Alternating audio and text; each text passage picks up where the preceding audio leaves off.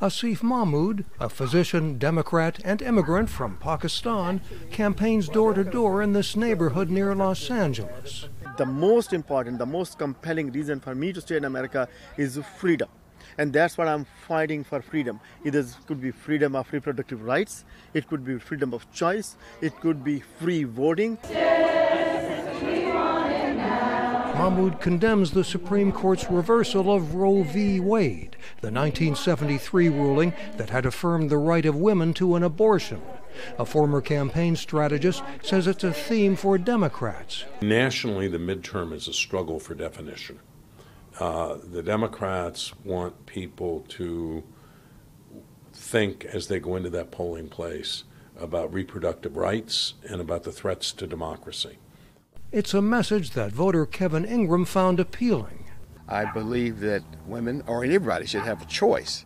What's next, he asks? The Supreme Court, with its conservative majority, reversing civil rights? Republicans describe Mahmood as a leftist, as in this ad from his opponent, South Korean-born U.S. Representative Young Kim. Mahmood wants to raise income taxes, and Mahmood's socialist health care scheme would worsen inflation and double our taxes. Analyst Shrum sees Republicans such as Kim highlighting inflation, the price of gas, crime.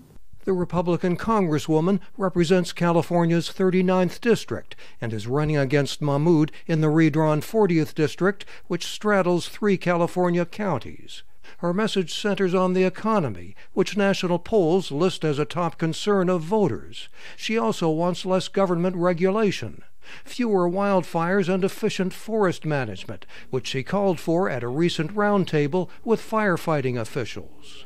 Kim turned down an interview request, but her campaign says she's working to help veterans and to lower taxes.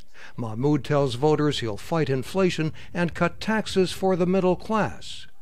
Both highlight immigration, Kim stressing border security and Mahmood immigration reform. It's about problem solving, says the physician. Half of my patients most likely were Republican and half were Democrat. There was not a one single incident I asked anybody which party you belong to. People come in, walk in, we talk about the problem, discuss it, find the solution. Through television ads, and for Mahmood through canvassing door-to-door, the candidates make their appeals. Republicans outnumber Democrats by 5% in the district, and a Kim campaign poll claims an even bigger lead among likely voters. But Democrat Joe Biden would have narrowly won here had the district's current boundaries been in place in the last presidential race. Mike O'Sullivan, VOA News, Los Angeles.